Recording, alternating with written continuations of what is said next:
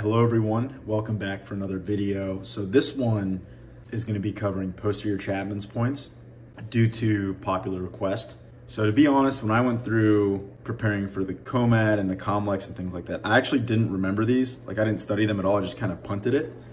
I went with anterior Chapman's points and viscerosomatics, and that was kind of enough for me. However, if you're looking to really crush it, you want to get every single point that you can, then this will be absolutely for you. That being said, let's go ahead and get started. Now, the first step is that, of course, we're gonna wanna draw out our skeleton kind of chart here. So step one is this big, you wanna draw a big half circle, and then you're gonna wanna draw from there 16 horizontal lines below that.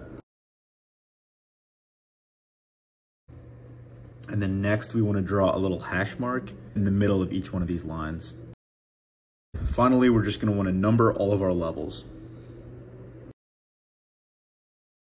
So now that we have all of our lines drawn out and all of our lines marked, what we can do next is go ahead and start drawing in the points. Now, for this specific chart that I kind of put together, some things may be left out. I just wanted to focus on kind of what the most important Chapman's points were. Of course, there's going to be some missing, and feel free to put in the comments if there's something else you'd like to add to it. But anyway, I'm going to mark it with a red pen here. And then what you're also going to see is that when you're setting this up, you should think there should be about 16 structures that you want to think about, okay? So with that being said, let's go ahead and get into it. This is going to represent our occiput, the posterior side of it. And then you're going to start off, you're going to draw one dot here below it. Then you're going to go one level below, and right on this little mark representing the spinous process, you're going to have another mark here.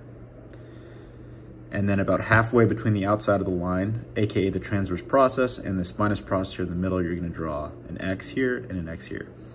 Now, disclaimer, what you're going to see when I draw this is that a circle represents a singular point or a singular structure, whereas an X means it's the same thing, but it's just on both sides, right? That'll make more sense as I go further down and fill out this chart, okay? All right, well, let's get back to it. So the next step is we're gonna just go down one level. You're again gonna draw an X here and an X here, all right? Next, we're gonna hop a couple spaces and we're gonna move to between T2 and T3. X here, and then we're gonna do 3 in a row, right? And then on the left side here, we're gonna draw one circle in the middle, another one here. And then at the left side of T7, you're gonna draw another point here. And then you're gonna make a big circle covering both the T5, T6 space and the 6, 7 space, okay? And then you're gonna hop down one, and then you're gonna draw another point here. Next, T10, here and here, between 11 and 12. A dot. Finally, we're gonna move to the space between 12 and L1, and you're gonna have an X here, and then L2, X here. Okay, so at this point, we have all of our points filled out. Now we just need to assign different names to them. So let's go ahead and get started. So we're starting from the top. This is gonna represent the eye.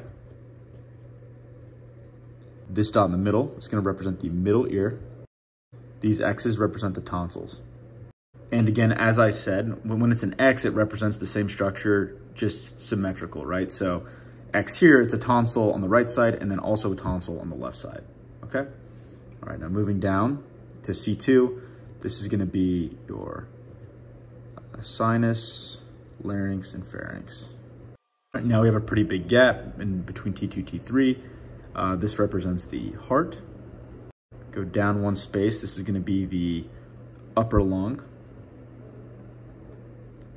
One more down is the lower lung. The 2 dots here, this one is stomach acid. One below that is peristalsis. All right. And then right here on T7, this is going to be the spleen. All right. And you'll see it as we go through this. There's a lot of similarities to the format of other viscerosomatics and Chapman's points and things like that. Okay, well, this big one here, this big blob, this is both the liver and the gallbladder. This here is the pancreas, one below that. T10, this is the gonads on both sides. 11, 12, I bet you can guess what that is. If you don't know, I'll tell you, but it's the appendix. And then between 12 and L1, this is gonna be your kidneys. And then the last one here is the bladder. All right. So yeah, that basically kind of sums up the whole chart there. I know that there may be some structures that are missing, but again, these are gonna be kind of the most important ones that you're gonna wanna remember and write down and to get, again, some of those points for posterior Chapman's points. So leave a comment, like, subscribe, and let me know if you guys would want anything else. Thanks, hope this is helpful. I'll see you next time.